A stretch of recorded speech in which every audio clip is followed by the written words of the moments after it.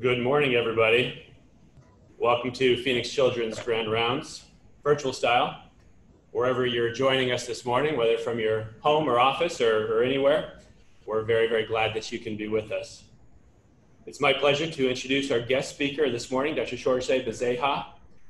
Dr. Bezerra is joining us this morning from Cincinnati, Ohio, where he is the director of the Division of Pediatric Gastroenterology, Hepatology, and Nutrition, as well as the William and Rebecca Balistreri Endowed Chair in Pediatric Hepatology at Cincinnati Children's Hospital. Dr. Bezerra completed medical school in his native home, Natal, Brazil. He then moved to Tucson, Arizona, and did his pediatric residency at the U of A, and then moved on to Cincinnati, Ohio, where he did his fellowship in pediatric gastroenterology at Cincinnati Children's. Dr. Bezerra has had an incredibly accomplished clinical and research career. He has co-authored over 150 peer-reviewed publications, invited papers, and book chapters. The title of his talk this morning is Advancing the Care of Children with Biliary Atresia by Applied Research. As always, we hope to have a time of Q&A and interaction at the end, and you are encouraged to submit questions or comments through the chat function, and we'll read that and ask Dr. Bezerra at the end of the talk. We're glad you could join us, and Dr. Bezerra, we're very, very glad you could be with us this morning. Thank you, Micah, and good morning, Phoenix Children's Hospital. It is for me a real privilege and an honor to give Grand Rounds today. Like you, I wish that I would be there to share the time, look at you, get to meet you, and share some excitement about the field of pediatrics, and as a physician scientist to share some thoughts on how science can be used to improve care. I know of your hospital, and I know how you deliver state-of-the-art care for the children of Arizona. Your leadership is important. As a hospital and in the community, you demonstrate your breadth and depth in specialty care in pediatrics. As I met with your institutional leaders, I learned that you are points of pride for Phoenix Children's Hospital without any question. I also learned about the recent partnership with University of Arizona that actually is much longer than recent, as you house the Department of Child Health, and you have served as an outstanding environment for pediatric training. Without any question, you are committed to excellence, and you want to be a player in designing the future of pediatrics. One of the strategies is to integrate research and innovation into clinical care, what you do every day to improve the lives of your patients. I share with you this graph in which often we identify a problem at the bedside and go to the laboratory to understand the biological basis of that problem. Use basic science tools to understand the mechanisms of disease, generate new potential for therapeutics, and develop clinical trials, demonstrate and study the outcome of that intervention and how to best deliver the new therapeutic.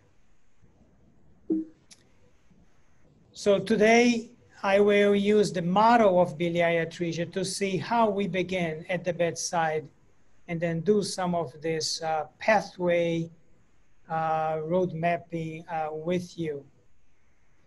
In preparing for this Grand Rounds, I decided to focus the presentation on reviewing the clinical presentation of biliary atresia with you, but then focus on published studies that show how we have identified strategies to advance diagnostics, like the use of matrix metalloproteinase 7 as a biomarker of disease, and our ongoing studies to advance our knowledge on pathogenesis of disease, and therefore understand better the mechanisms of tissue injury. So let me start with what is biliary atresia. It's indeed the most common cause of end-stage liver disease in children that always begins in the first 2 to 3 months of age. Never 6 months, never 1 year, always early, soon after birth.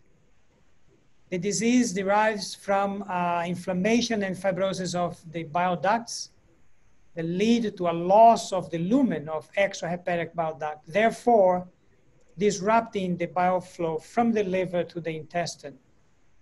This is a severe disease, and liver transplantation is the only hope for long-term survival, and it does improve survival to more than 85% of the transplanted patients after 10 years from transplantation. Now, very little was known about what caused biliary atresia in the past, but now we know more. I think we are living in the future because we have a greater knowledge of the disease, and especially as we look forward, we have several tools that will enable discoveries. So in this drawing, on your left, you have the liver of a healthy baby, and painted in green is the anatomic site of disease, the extrahepatic biliary system, and here's a gallbladder. On the right, we have the same anatomical geography that is now completely obstructed from within to outside the liver. If we do a cross-section of the extrahepatic bile duct, you see that where you used to have a lumen, there is a concentric deposition of matrix proteins that blocks the bile duct and disrupts bile flow, as I mentioned. First, let's start in the clinic using history and physical examination and laboratory tests to make the diagnosis of biliary atresia. Let's start with sharing a patient with you, an 8-week-old infant with jaundice, pale stools, that was seen by a pediatrician in a well baby visit. There was a history of transient neonatal jaundice. The infant was being breastfed, had good growth, did appear jaundice, and had mild hepatosplenomegaly. The pediatrician obtained laboratory studies which showed mild increase in liver enzymes, ALT of 124, AST 124, ALT 157. The direct bili was high at 3.8, and so was the GGT. This patient underwent a liver biopsy, and you can see here the portal tract, the arrows pointing to the proliferation of intrahepatic bile duct that is very typical of biliary atresia in the setting of a background that shows fairly unremarkable hepatocytes on both sides. This patient needs to go to an intraoperative cholangiogram. On the left, we have the surgeon inserting a catheter into the gallbladder of a baby that did not have biliary atresia. This is not the patient that I showed you. As the surgeon inserts contrast, you can see that the gallbladder fills the cystic duct, goes up into the liver through the common bile duct, the hepatic duct, and then the common bile duct quickly shows that it's patent, draining the contrast, filling the intestinal loop. Our patient, however,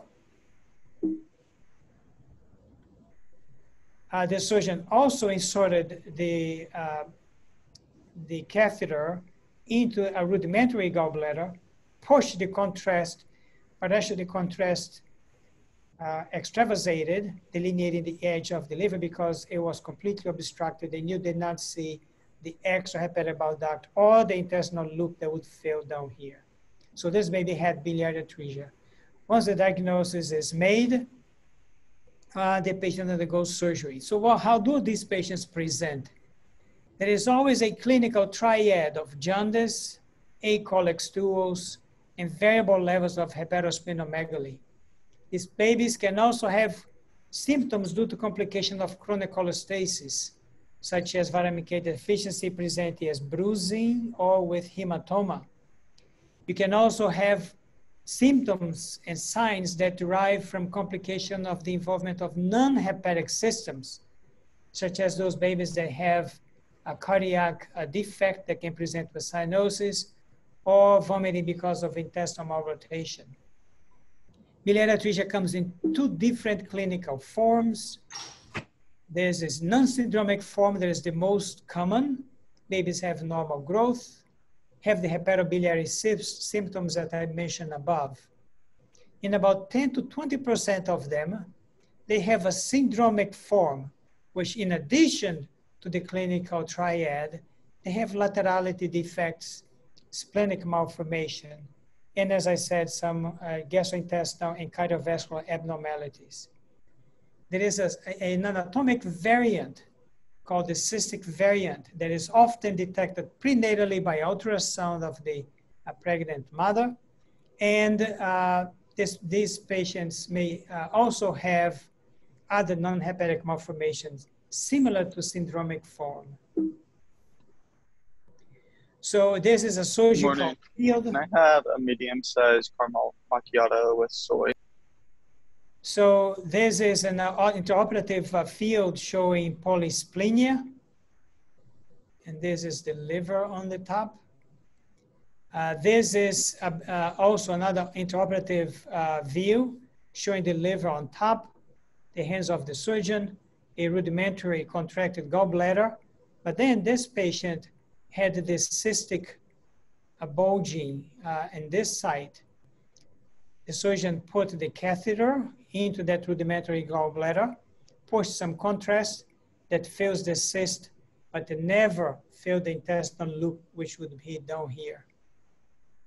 So when they make the diagnosis of biliary atresia, the surgeon removes the remnant of the diseased biliary system, and then anastomoses a loop of jejunum into the hilar plate, promoting any existing bile duct to drain directly into the intestinal lumen in a surgery designed by Professor Kasai from Japan.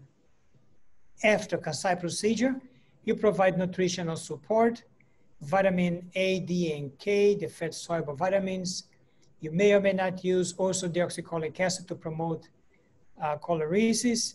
And there is a question about the use of corticosteroids to aid recovery as well as the use of antibiotics. If the patient does not undergo hepatoporenterostomy or the Kasai procedure, there is a uniform progression to liver transplantation. And even those that have the Kasai procedure have progression of disease, developing episodes of cholangitis. They have progressive fibrosis to develop cirrhosis, and complications of portal hypertension, gastrointestinal bleeding, ascites, and malnutrition. Of course, one finding has been present throughout the history of biliary atresia, which is the younger the patient, the better the outcome. So it's important that we have ways to make the diagnosis early on. And I will present to you studies that we have performed answering two questions. Can we identify biomarkers of biliary atresia that can perhaps be used to make a timely diagnosis of the disease so that the patients can undergo the Kasai procedure? And can we learn more about the mechanisms of disease so that we can design new treatments? So how can we develop biomarkers that will reliably predict the diagnosis? And this is a study, a couple of studies that we performed using human tissues. Giving the credit first to Dr. Chatmani. She is a pediatric hepatologist who spent 3 years in our laboratory. And in her study, she obtained serum samples from babies with biliary atresia and neonatal cholestasis not secondary to biliary atresia that also matched by age, and quantified the protein of about 1,100 proteins in the serum of these babies. After she did this study, she did another cohort, which we called validation cohort number 1, to see if we could reproduce the findings, and then validation cohort number 2. And this, to obtain the serum, we proposed an ancillary study to the NIDDK-funded Children Consortium. Among the over 1,100 proteins, 2 together, MMP7 and ENPP7, had a high level of sensitivity and specificity to differentiate biliary atresia from non-biliary atresia age-matched disease controls, with an area under the curve of 0.99. Notably, when she looked at the area under the curve for the individual proteins, she saw that most of the accuracy derived from MMP7, which was better than what we use currently, which is GGT. And if she combined GGT with MMP7, she saw that the area under the curve for accuracy increased to 0.98, which is almost perfect. She then did the same studies now in a validation cohort. And as you can see here, there is a drop in the AUC in every one of these graphs, from 0.99 to 0.9, but all of it was due to MMP7. And look, at GGT also dropped to 0.89. When you combine MMP7 with the currently available chemical marker GGT, you had an accuracy of 0.94. Of course, we're also interested in discovering new therapeutics or new therapeutic targets. So we used, she used a mouse model that I will tell you in a little bit to treat the mouse model of biliary atresia with a placebo vehicle control, a non-specific protease, anti-protease, and then you have a biochemical inhibitor of matrix metalloproteinases, so a PEN-MMP inhibitor, or use antibody to specifically deplete the mouse of MMP7. And what she saw was that if you use the vehicle or the non-specific anti-protease, you have complete obstruction of the extrahepatic bile duct in this longitudinal section. Whereas if you use a biochemical inhibitor of MMPs or the antibody to MMP7, you had the intact epithelium of the extrahepatic bile duct with the patent lumen in both settings. She also quantified these on the graph shown below. And here you look at the number of mice that had liver injury. So you can see that the vehicle or the non-specific inhibitor, there was severe, moderate, and severe injury to the liver, but very little in the anti-MMP7 inhibitor, as well as the antibody depletion. When she quantified the number of extrahepatic bile ducts that were obstructed, she saw that all of them were obstructed in both controls, but most of them became patent when MMP7 was inhibited, suggesting that this may be a therapeutic target to improve the outcome of these patients. But we were particularly curious about the high AUC, and we wanted to see if we could validate the high concentration of MMP7 to diagnose biliary atresia in an independent cohort. And for that, I introduced you to Yang Li, who is a pediatric surgeon in my laboratory from Wuhan, China. And she obtained 200 subjects. All of them were age-matched, half biliary atresia and non-biliary atresia neonatal cholestasis for the cholestasis group. And then the normal controls that were age-matched and also those that were greater than 6 months of age. Like the first study, we saw that using ELISA to precisely quantify the concentration of MMP7 in the serum, it was uniformly high in patients with biliary atresia compared to those disease controls, and showing here the normals that are always below the cutoff Indeed, in a cutoff of 52.8 nanograms per ml, MMP7 concentration in the serum is 98.7% sensitive and 95% specific, with a phenomenal area of the curve of MMP7 compared to the clinical standard GGT in this cohort. So today, we can potentially use MMP7 as a biomarker of biliary atresia to improve diagnostics.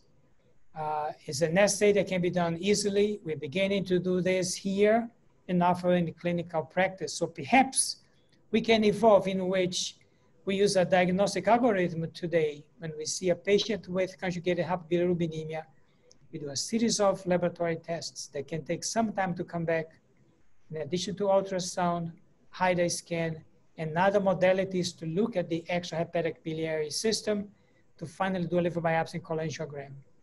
Based on these studies, one can conceive a future in which you can simplify and revise the diagnostic algorithm to include MMP7 early on, and perhaps bypass a high MMP7 and go directly into cholangiogram.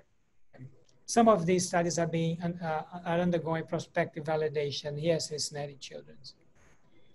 So let's now go to the later portion of the presentation, in which I will share with you how we use bench modeling to understand the disease cause and disease pathogenesis and begin to think about designing treatments.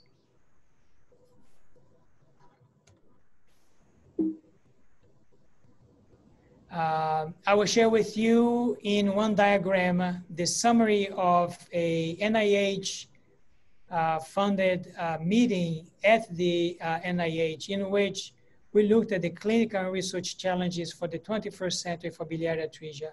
We met in 2017 and published in 2018. And the summary of the meeting is highlighted here. This is birth of the infant, development of biliary atresia and Kasai. We know that there are specific genes that have been associated with biliary atresia, but in a very small number of patients. There is evidence that viruses and toxins can induce injury to the biliary system either prior to birth or after birth.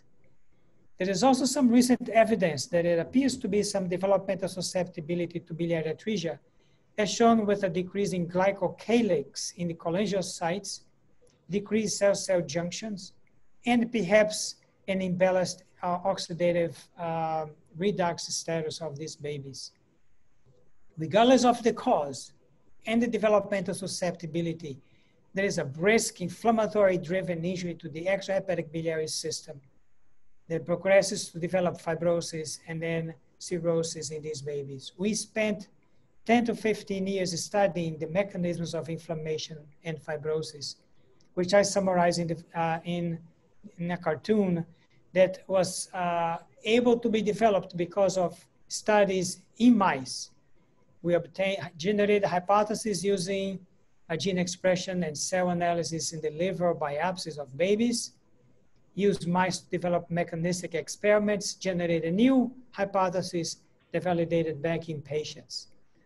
In this animal model, the administration of rotavirus soon after birth leads to development of pale E. coli stools, as shown here in this baby mouse. Just like what we see in humans, that is followed by a complete obliteration of the lumen of extrahepatic bile duct by inflammatory cell, and shown here on this side, a patent blood vessel. Using this mouse model, we would induce injury to cholangiocytes by a virus and show that neutrophils and macrophages secrete interleukin-8 that drives chemotaxis of other inflammatory cells, including PDC, NK cells, and CD8 T cells. We were able to genetically and biochemically either remove each one of these cells or each one of these molecules. And if we do, you completely block the injury of the epithelial breach. If we do not block, there is further amplification and production of TNF-alpha, and finally, complete injury and obstruction of the extrahepatic biliary system. And this year, we identified that the hepatic erythropoiesis that we see in babies with biliary atresia are actually regulators of the immune response following an injury to extrahepatic bile ducts. So despite this prominent role of inflammatory changes in pathogenesis of experimental biliary atresia, when we try to use steroids as a single treatment after Kasai to all babies with biliary atresia, we did not see that it is effective for all patients. So we still have the question, what causes biliary atresia? And I'll share with you unpublished studies that address the following question. Does the mother influence the susceptibility of the neonates to biliary atresia? These studies were performed by JG, PhD in our laboratory, and you met earlier a young Lee. First, JG fed or treated the mice with Bactrim, and he saw the Bactrim treatment would improve the outcome of the mice. And he did 16S sequencing to study the population of the microbiome of the mice that were resistant to biliary atresia because they were treated by Bactrim. And he saw an enrichment in pink of actinobacteria and Corynebacteriaceae in those mice. This is a cladogram, and the way that one sees a cladogram is from within, going up, looking at the phylum, class, order, family, genus, and the species of the bacteria. And when you have representation at different levels, you see a true enrichment of the bacteria in this mouse model. Interestingly enough, these bacteria produce butyrate. So JG and young Lee asked the question, what happens if I feed mothers during pregnancy butyrate and then inject RRV or rotavirus to the neonate? Will they develop experimental biliary atresia? And what they found was that treating butyrate makes to the mothers makes the pups resistant to biliary atresia. They have improved survival. They have no obstruction of the extrahepatic bile duct and much lesser degree of liver inflammation. Interestingly enough, if they fed butyrate directly into the pups, they also observed a protected phenotype. However, when they tried to do mechanistic studies at the cellular level and incubated butyrate with these inflammatory cells, butyrate was unable to directly inhibit this inflammatory destruction of the extrahepatic bile duct and the liver. Therefore, they proceeded with the experiments and did not challenge the mice with rotavirus. Instead, obtained their feces, obtained the supernatant, and then incubated the supernatant with activated lymphocytes. And there was no suppression of the hepatic activated mononuclear cells. But if the supernatant came from babies whose mothers were fed butyrate, they suppressed the hepatic mononuclear cells. So next, we did metabolomics in these fecal supernatants, and I share here the results with you. A quantification of the metabolites in those fecal supernatant show a high abundance of glutamate and hypoxanthine and a high p-value, but also other metabolites that are also significant, but not the highest. And these metabolites include 3-hydroxybutyrate. So there is butyrate that is enriched in the fecal supernatant, and much higher for glutamate and glutamine. So they said, could it be that these metabolites are coming from the intestinal microbiome? So our investigators then asked, could it be that these metabolites are coming from the intestinal microbiota? And the first thing they did was they studied the supernatants that came from butyrate-fed mothers. whose mice were resistant or susceptible. So if they had biliary atresia, you have the light green, and resistant that receive butyrate are in the darker green. And you can see there is enrichment for Bacteroidetes and the Clostridia in these, in the microbiome of these mice. Then we actually collaborated with another center and obtained over 100 stool samples from babies with biliary atresia. And they had the same, in this case, we did metagenomic sequencing for the human stool samples. And we found that like what we saw in the experimental model, there is enrichment for Bacteroidetes in normal control, not in biliary atresia, as well as Clostridia. So babies that developed the disease lost Clostridia and Bacteroidetes, like what we saw in the mice that became sick, that they also lost Bacteroidetes and Clostridia. Since we did not have stools to look at the metabolites in humans, we used the microbial signature to predict or to look at which metabolic pathways is enriched in humans. In blue, I show you the statistically significant pathways that contain glutamine and glutamate, and only one had hypoxanthine. So we did the logical experiment, which was to go back to the neonates whose mother had no treatment with butyrate, infected them with rotavirus, and then treated them with inosine, which is hypoxanthine derivative. And you can see that treating with inosine did not change the course of jaundice, and all mice died like the ones that received control. However, if we gave the mice glutamine, there was a lower percentage of the mice that developed jaundice, and most of them survived. And if we gave both of them, we had again survival of the mice that received glutamine plus inosine. So glutamine appears to be protective for this against biliary atresia. And at the mechanistic level, if we can get activated hepatic mononuclear cells and incubate with cholangiocyte in an assay called cholangiocyte lysis assay, if you increase the concentration of glutamine, NK cells are unable to kill cholangiocytes.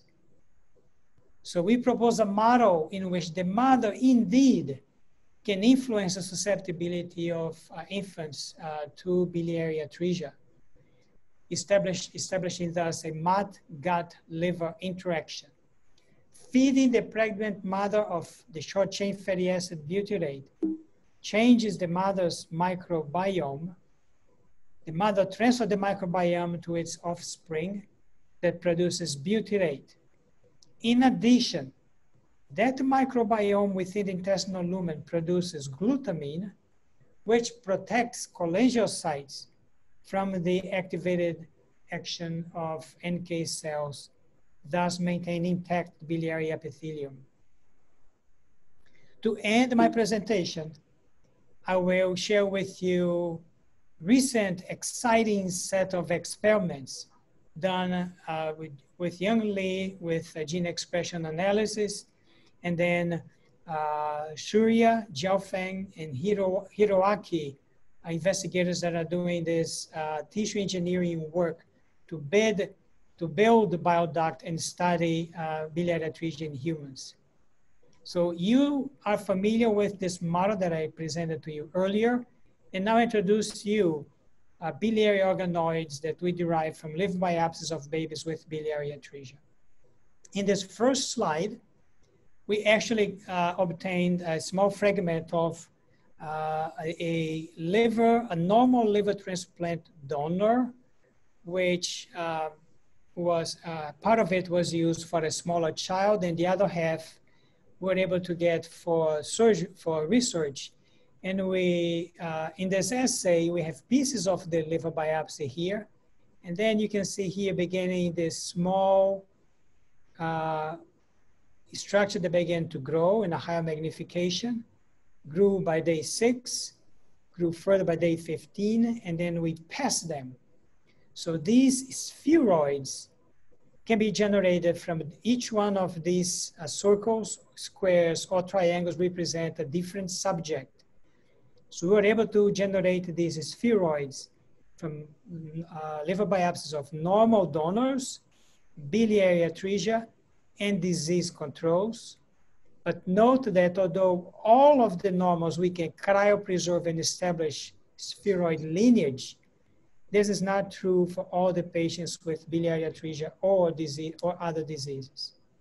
Now, what do they look like? These spheroids that grew from the human liver biopsies have this epithelial lining that look like cholangiocytes. They have a polarized nucleus in the lumen of the spheroid. From now on, calling it cholangiocyte organoid. The same is seen in disease control with a polarized cells forming this epithelium and the appearance before the section. They also look alike before your section, but in biliary atresia, the cell appears to be less polarized and with a much smaller cytoplasm to nucleus ratio. Further looking at polarity of the cells, we found that in the normals, you have F-actin that stains the top of the cell facing the lumen of the organoid, beta-actin that is basolateral staining, and then you merge, and you can see where the nucleus resides.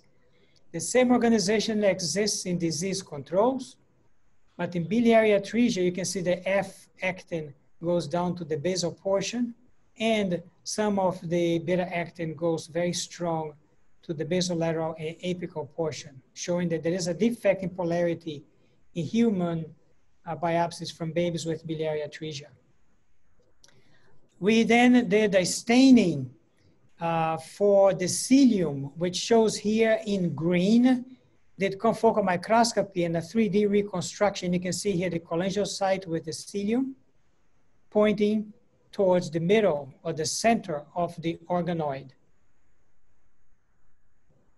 You can see them, quantify, and look at their organization towards the middle of the spheroid in a polarized fashion.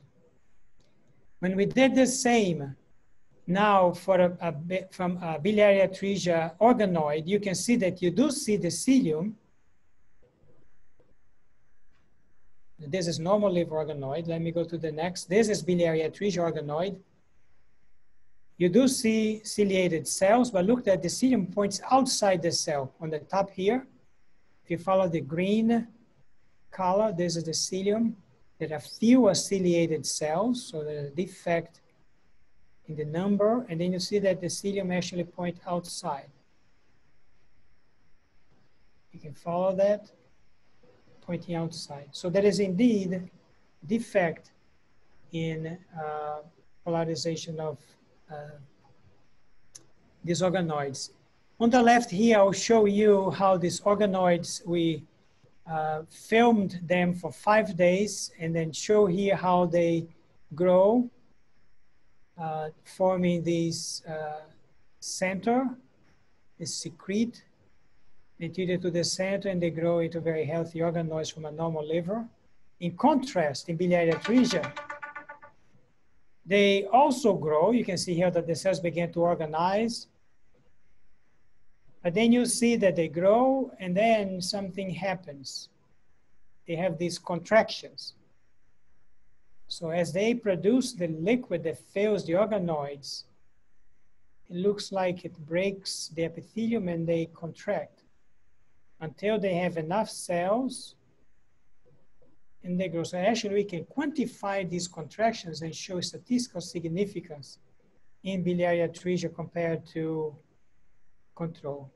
And to do it in a more quantifiable fashion, we incubated these organoids from normal biliary atresia and disease control with rhodamine 123.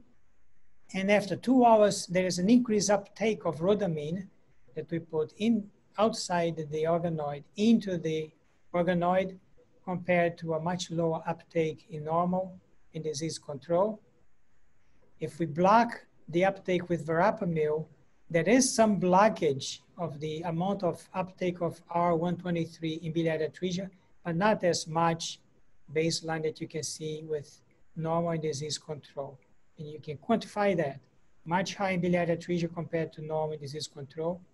In verapamil, there was a drop in the uptake, but they're not normalized to the levels that we see in normal disease controls, demonstrating there is an increase in epithelial permeability. So in summary, we have evidence of halted epithelial development as the basis for pathogenesis of human biliary atresia. We have shown that these cholangiocyte organoids can be derived from livers. They have a different expression panel of developmental markers that shows a delayed development in biliary atresia. There's a defect in cell polarity and adhesion. The epithelial lining has increased in cell permeability. But then most interestingly, we actually were able to use exogenous factor to partially correct these defects in cell polarity and decrease the permeability of the epithelium. So we are focusing on these factors to see if we can actually have any translational potential for some of these growth factors. So I want to end by thanking individual members of my laboratory. First, Dr. Pranav Shivakumar, who directs the technology and training in the laboratory. He's Associate Professor of Pediatrics. Rina Muria, a very talented laboratory supervisor, and then a group of phenomenally skilled trainees that are today in my laboratory. And I want to call your attention to Julie Osborne, who did her residency training at Phoenix Children's Hospital and now is a pediatric GI fellow at Cincinnati Children, and Sindhu Panduraji. Sindhu is a graduate of the University of Arizona, Phoenix, did her residency at Children's Hospital Philadelphia, and is now a pediatric fellow here at Cincinnati Children. And to end, I want to acknowledge the help and funding from the NIDDK and the Children Network, as well as support from Cincinnati Children's Hospital. With that, I end, and I'll be glad to answer questions that you might have. Dr. Bezerra, thank you so much for the wonderful presentation. We wish we were with you in person so we could give you a proper round of applause, but we will do that from afar. I have with me Dr. Ashish Patel, who is our GI chief here at Phoenix Children's, and he's going to have some questions and moderate our Q&A. Please do continue to use the chat function as we start our Q&A. Dr. Bezerra, thank you. That was excellent, and enjoyed listening to you and seeing you from afar, and hopefully we can see you in person soon. I had a couple of questions, and then I'll read some of the chat questions as well. In the mouse models that you talked about, which related back to the halting of the epithelial development, are you able to sort of create the different subtypes of BA that we see in humans? The isolated BA versus polysplenia or malrotation, the different subtypes. Do you see those different subtypes in the mouse models, and how do they relate to this concept of halting of epithelial development that you talked about? It's a great question. So the mouse, there is no subphenotype in the mouse model. What we see in the mouse is that experimental system is great in phenocopying that inflammatory component of the extrahepatic biliary injury, but not a very good mouse model to study the fibrosis or the syndromic and non-syndromic form of biliary atresia. In contrast, this new tool of liver-derived biliary organoids, we see this defect in development at the cellular level, both in the syndromic and the non-syndromic form. So it appears that there is a unifying defect in epithelial development, and on top of that, those that have the genetic abnormalities may have the syndromic component, the 10–20% of that subset of population. Great, thank you. One of the questions from the chat group, do you foresee the day when the biomarkers would be added to a newborn screen? And if so, would we prevent biliary atresia from developing? It's great, it's a great question. And indeed, we are developing some GCMS strategies to see if we can actually detect MMP7 in dry blood, right? But actually, we may be able to use MMP7 in a slightly different way until that technology is made available. First, we know today that every patient with biliary atresia in 3 large case series, regardless of the time of diagnosis, they all had increase in direct bilirubin at the time of diagnosis. So we can detect the direct hypobilirubinemia at the time of birth. But it takes a few weeks until the disease is fully developed. So perhaps in babies that have increased levels of direct bilirubin at birth, they can then be screened for the usual serum concentration of MMP7. And if MMP7 is elevated, that patient may be then followed for potential development of biliary atresia. And most importantly, perhaps being that early on, we may be able to use some of these preclinical drugs to stop the inflammation from progressing and developing the obstruction of the extrahepatic bile duct. That would be ideal to actually prevent the obstruction and block the disease before full development of the clinical phenotype. Yeah, that would be incredible. One of the surgeons followed up, an incredible body of research. How do we start testing for BA? Is the lab test available now? So can you talk a little bit about that accessibility to the MMP7? So yes, the test is actually a CLIA, is being done in a CLIA and CAP approved. We are using the 52.8 nanograms per ml. It's done 3 times a week. But we are also working with when we get the result, we are actually contacting the pediatric gastroenterologist or surgeon, and we are finding that the bench testing, if you will, the clinical testing, we don't have an accuracy of 95, 98, 99% as we saw. It's becoming about to 92, 93%. And I think a lot of this appears to be due to the fact that the cutoff concentration that we identified for the population in China is different from the US population. So we have an ancillary study of the children network that we are doing just that. It's getting 200 babies with biliary atresia, 200 with non-biliary atresia neonatal cholestasis, all age matched to develop a cutoff level, so then the test can be widely available through the whole nation. You can order it now. It's a CLIA and CAP approved. We are doing it. We are using it to improve our diagnostic algorithm. But I think a much better discriminatory power of MMP7 will be done after we do this validation in the US population. One of the things that often is in the discussion when we are evaluating these babies for the first time is the necessity for a HIDA scan. So what is Cincinnati's approach to that? Do all patients get a HIDA scan, or do some of them go along that algorithm that you showed with labs, ultrasound, and then potentially straight to IOC or liver biopsy? So the practice here is a little different now because we have been studying MMP7 here for 3 years. So now we do alpha-1, we do an ultrasound to make sure there's not a major anatomic choledochal cyst or something like that.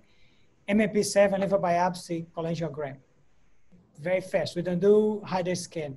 What we want is to see if we can bypass the liver biopsy. Costly, expose the babies to additional testing, but I think at this time, we need more precision, and we're waiting for those blood tests or blood samples to do the final normative algorithm. Great. I think I'll ask. Oh, we got one question here in the audience. Hi, Dr. Bezerra. My name's Anthony. I have two questions for you. One is in your animal model using the rotavirus to induce biliary atresia. Have you tried creating organoids from those, and is that same phenotype recapitulated? Yes, we have. It's very easy. It's very easy to do organoid. And we have even done organoid just from the cystic duct, the gallbladder, the common bile duct to see if there is a regional biological difference between the cholangiocytes. Why is it the biliary atresia attacks just the extrahepatic biliary system? Why does it attack the pancreas? It's full of ducts as well. So we can do it.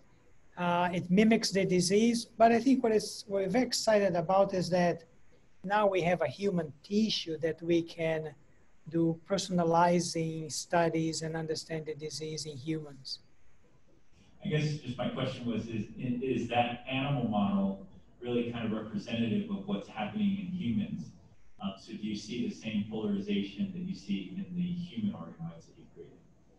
So after we injure the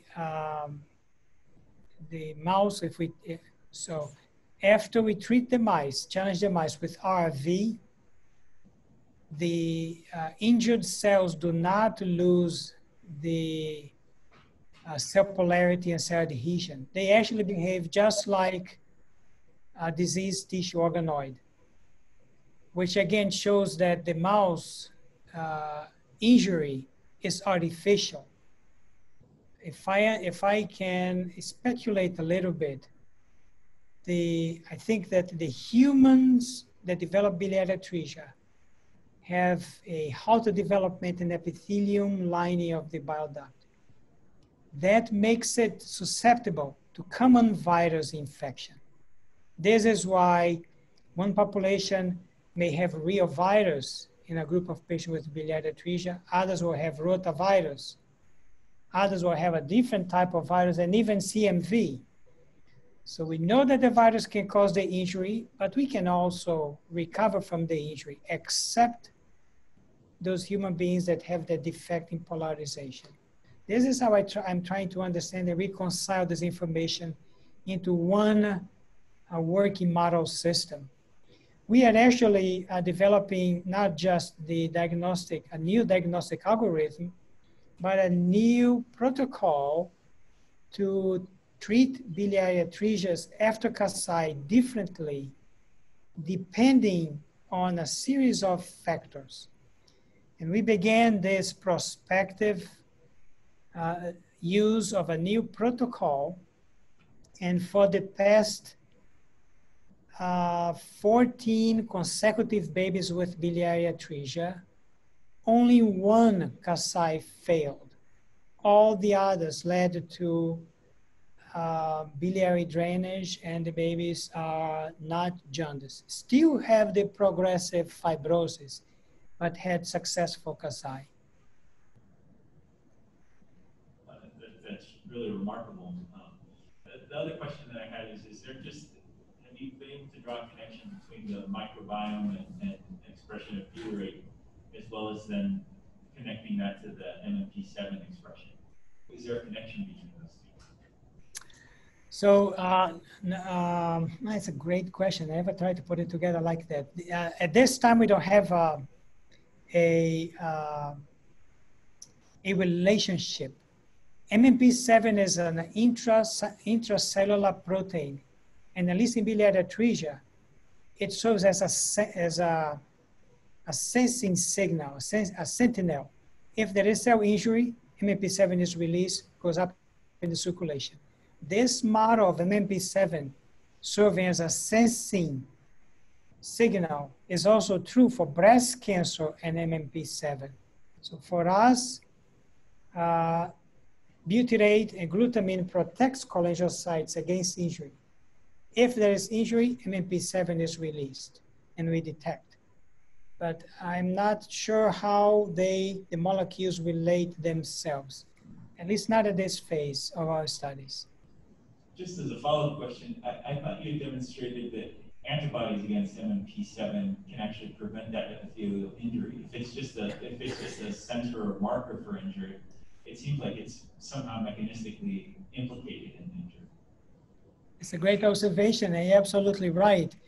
We probably have 5 or 6 other inflammatory signals that we have shown experimentally that it blocks biliary atresia. And why not use it in humans? And I think there are several groups that are trying to do just that. It's very slowly, a much slower process to see which one of those molecules can actually come into a clinical use, including MMP7 inhibitors. So that's a great question. Dr. Bezerra, thank you again for such an outstanding presentation. We again apologize to you and to our attendees for the Zoom issues. Thank you so much for sticking with us. And we wish you best of luck and great day. It has been my pleasure. Stay healthy, safe, and sane. Take care.